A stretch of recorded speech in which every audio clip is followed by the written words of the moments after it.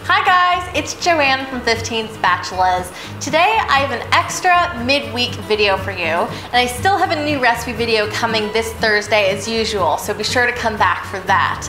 But sometimes I like to do blog posts where I share cool kitchen things that I've discovered lately, so I thought it'd be really fun to do a video. I'm going to share 5 cooking related things that I'm loving lately. The first thing I want to share with you is living lettuce.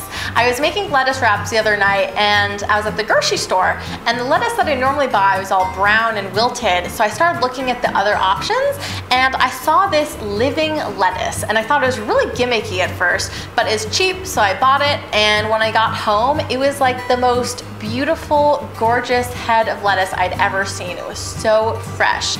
So basically this is just a head of lettuce that has the roots and a little bit of soil attached to the bottom, and it's just so amazingly fresh. I love it. Cooking related love number 2 is the splatter screen. So I've known about these for quite a while, but I only bought one recently because I've always had electric stovetops, and whenever oil splattered everywhere, it was kind of a pain to clean, but at the same time it was a flat surface, so I could just kind of wipe it up. But now I have this gas range, and whenever the oil splatters everywhere, it's like I have to take off the metal grates, and in addition to that, the oil seems to kind of rise up with the steam and get all over the microwave and the cabinets. It's just so much easier to use one of these. You just put it right on top of your pan, and I especially love it for bacon because then you don't get oil kind of sputtering all over your arms and burning you. So I just love this invention. Now we're on to number 3. I've been reading more cooking related books lately, and I recently listened to a book I've been wanting to read for a really long time, My Life in France by Julia Child. And I listened to it through a service called Audible. It's basically an online library of audiobooks, and they have over 150,000 titles. And normally when I'm at home cleaning or cooking, I like to listen to music, but I started listening to audiobooks instead, and I really love it. So this book, My Life in France, is an autobiography by Julia Child, and it was actually compiled in the last several months of her life, and it's really awesome just to learn about all the experiences that she had in France and how they influenced her life and basically the cooking that she shared with us, because she was such a pioneer of home cooking in America. So you can get this free audiobook at audible.com/15spatulas or any other free audiobook of your choice. You can also get a free 30-day trial membership at audible.com/15spatulas as well. If you have any cool cooking book recommendations, let me know in the comment section below.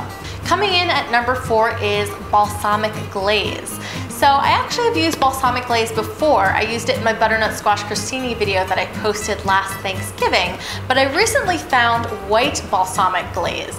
And if you've never had balsamic glaze before, it's basically a reduction of balsamic vinegar. It's thicker and it's kind of syrupy. It's definitely more sweet, and it's not gonna punch you in the mouth with acidity like some of the balsamic vinegars do. So this stuff is great to drizzle on flatbreads, bruschetta. My grandma actually drizzles it on her ice cream, which might sound a little bit strange, but it's actually really good. It's kind of like it tastes like a fruity syrup on top of your ice cream. The last thing I'm loving is a kitchen tool that I am newly obsessed with. It's a spiralizer, and I totally never wanted to get one of these because don't we all have so many kitchen gadgets already, but this thing is so much fun. So basically it allows you to turn things like zucchini into noodles, and I like to toss these with some fresh herbs and some olive oil and vinegar, and it's just so fresh and summery and delicious. I love this tool. It's worth having in my tiny New York kitchen. So these are my 5 cooking related things that I'm loving lately. If there are any cool kitchen gadgets or foods that you've discovered lately, let me know in the comment section down below. Thanks for watching. I'll see you guys on Thursday with a new recipe. I just want to do this all day. It's so fun.